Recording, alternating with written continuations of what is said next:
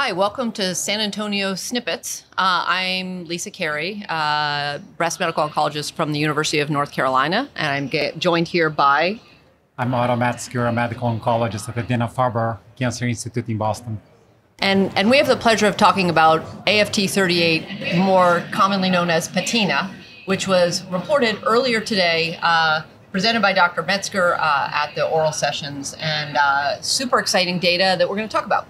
So, Otto, could you just summarize quickly the rationale and the nature of the interventional trial?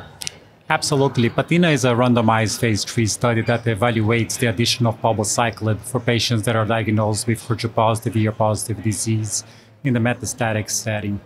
This builds on a strong preclinical rationale that we can block the CDK4/6 pathway as a way to overcome resistance to anti-HER2-based therapies. And we also know that the CDK4/6 inhibitors, they can potentiate the effects of endocrine therapy. So here we have a double hit as a hypothesis for our study.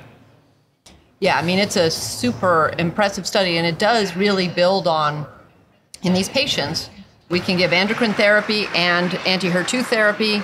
That's common, particularly after an induction phase, which is chemo, Cleopatra-like induction, and then commonly people stop the chemo and transition to an AI plus HP. And then in this study... This is exactly how the study starts. Once patients stop this induction phase, this induction with PHP for 6 to 8 cycles, and have CR, PR, or stable disease, and so they are randomized for the addition of palbociclib or to be in the control arm with the same agents. This is a study, it's a large phase 3 study designed to show the efficacy, the superiority of palbociclib. So the study randomized 518 patients and had a 90% power to show the superiority of palbociclib for this specific population. The study passed through 2 interim analysis, and what we reported today is the final PFS analysis. Which was? We're very happy when we saw the curves showing the superiority of palbociclib when compared to the control arm. The median progression-free survival was 29.1 months versus 44.3 months for patients treated with palbociclib.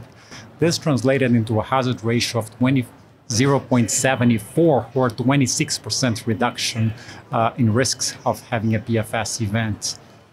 You know, it really is a remarkable trial and a real testament to Dr. Metzger's perseverance in addition to the patients who stuck with it.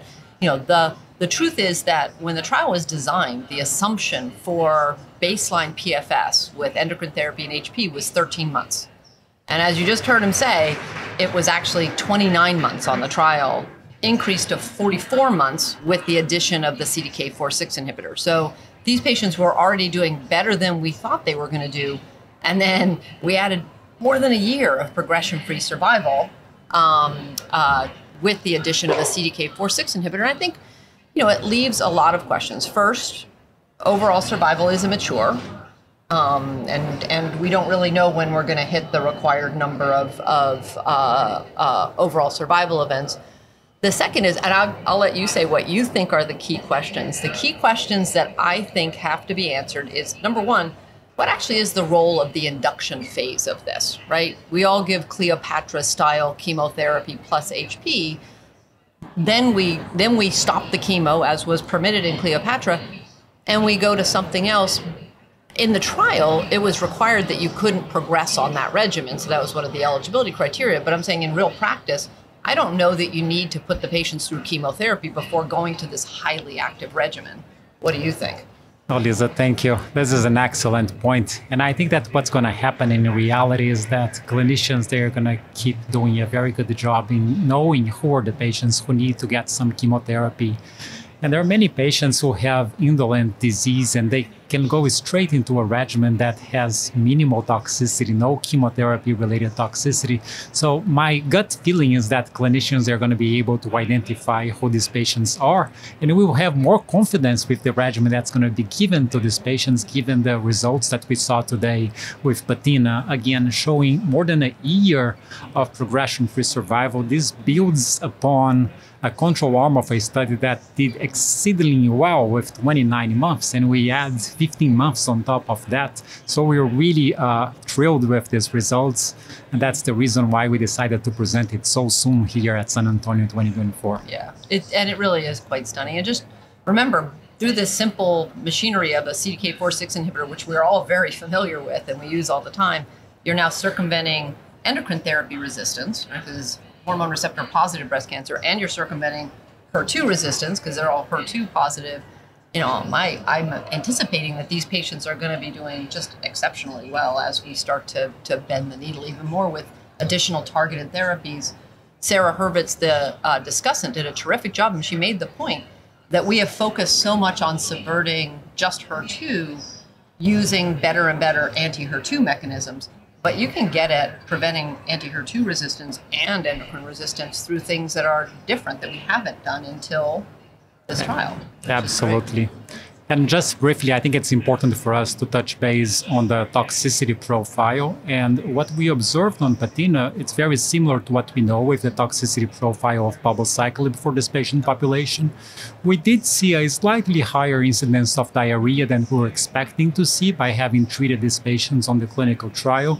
And there'll be more work into it. We're going to look into the data carefully to see if the diarrhea has any relation to the prior chemotherapy that the patients were receiving prior to going to the study, because as a clinician, I would say that it feels very similar to the side effects of palbociclib from the label that we have to treat patients with advanced disease. And so it's a very well-tolerated regimen. And just for completion, I want to say that the dose is the same, and we're using exactly the same monitoring strategies, very similar to what we do in our daily practices when treating patients with ER-positive disease. Those are super important points. I'm glad you made them. So thank you for listening. A super exciting time to be talking about PATINA and the implications of PATINA going forward. Thank you so much. Thank you so much.